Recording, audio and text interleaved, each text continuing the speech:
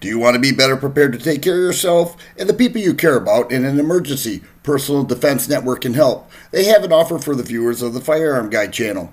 Go.personaldefensenetwork.com/firearmguy. Sign up for a Personal Defense Network premium membership and get a full year for only $2. That's 98% off the normal price. Check out the link in the pinned comment. Premium membership gives you access to hundreds of full-length videos led by expert instructors in their field. Topics include emergency medical techniques, armed and unarmed defense, firearm training, security techniques, and tactics for your home or workplace, defensive gear, and much more. Sign up for Personal Defense Network Premium membership now for just $2 for the entire year with the link in the pinned comment. Taurus GX4XL.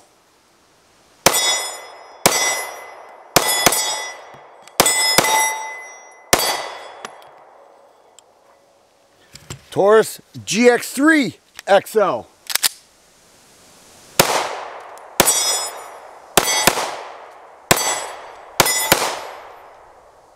Hey there friends, thanks for checking in. Today we're going to do a comparison with two handguns made by Taurus that had existing models, but they lengthened the barrel with each, and it doesn't end there. A lot of people ask, hey, what are the differences between the GX4XL versus the G3XL? So we're going to get into it today because albeit a little similar, there are differences. You consider the price, some of the features, the trigger, the weight difference, loaded each with 13 rounds, what they offer. And that is what we're going to get into today. Now, both these are fairly new. So let's get into it. We're going to hop over to the table, talk about these, and you can decide because there is also a price difference. Let's get into it. Here we have the Taurus G3XL and the Taurus GX4XL. Let's start with the G3XL. They have a 4-inch barrel, which mimics the full-size G3, except the lower, the whole assembly here is like the G3C. So if you like the ergonomics of the G3C, you're going to get that with this handgun. It comes with two 12-round magazines, and the MSRP is $343. So basically what this is a combination between the full-size G3 and the subcompact G3C, with the lower being G3C. It still has that same G3 trigger with a little additional real estate in there. Makes it nice. I think they did a good job with that. Single action trigger pull measures right at 4¼ pounds with the reset right there. This offers restrike capability, and a lot of people like that. They say, you know, that's pretty cool. Serrated black rear sights pinned in, front dot. It has forward serrations, loaded 30 ounces with 13 rounds. Now this will come in a cardboard box with the paperwork, a lock, the mags, everything else. And the only reason I mentioned that is because the GX4XL comes in a hard case. So that's something worth considering. But the overall impressions are very similar to the G3C or the G3, depending. You know, it's a combination of both, so it would stand to reason that they are similar. This was released in February of 2022, and a lot of people took notice. They said, you know what, I like that. Longer barrel, 4-inch barrel, opposed to the 3.2-inch barrel with the G3C. Has a sight hole indicator right there, and overall a nice feel. You'll notice it has an indentation there for the offhand thumb, and indentation right there. Overall, very nice pistol. Taurus did a nice job with it, and a lot of people were excited. Let's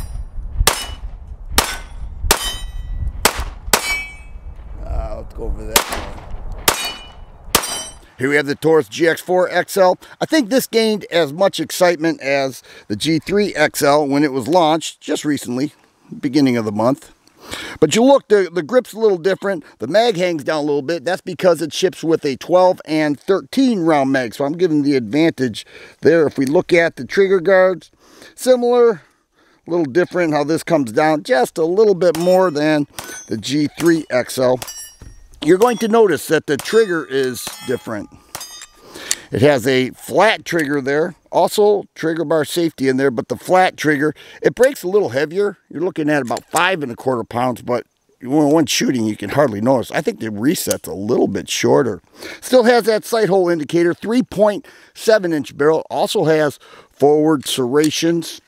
I like the ergos on this a little bit better. If you look at the stippling with both, they work. Yeah, it's not a deal breaker, but I like the way the GX4XL feels. It is really nice. It also has serrated black rear sight, pinned in front dot. Overall, I think it's great. It has a stippling right there, okay, opposed to the indentation. No big deal. This has a rail for a light. This does not. Both these are available optic ready. All right, now as you can see, I didn't get the optic ready models. Perhaps I should have, but I didn't. And if we look at the slide length, you'll see that the G3XL on the left is quite a bit longer. We look at the grip, similar width, similar length. Overall, I think Taurus did a nice job with both of these. The MSRP on this is $429, and if you go with the Toro model, Taurus optic ready option, all right, you're looking at 30 bucks more, $459. So the GX4XL is more expensive. The question is it worth it to you? Now, I mentioned with 13 rounds, this is 30 ounces even. Loaded, this is 26 3/4 ounces with 13 rounds. So it's a little bit lighter, a little easier to carry, not by much, but it is a little easier to carry.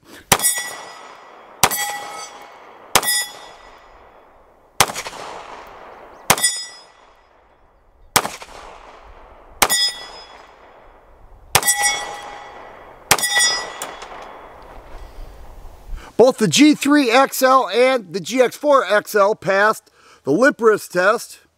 I have old footage of that, so let's take a look.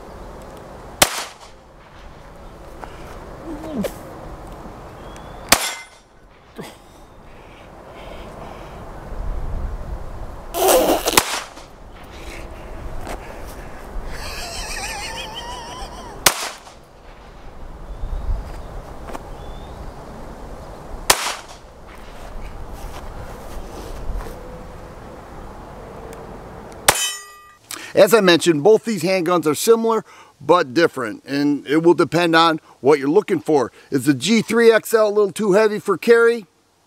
A couple ounces later with the GX4XL, or have you shot both and have a shooting preference? I really don't.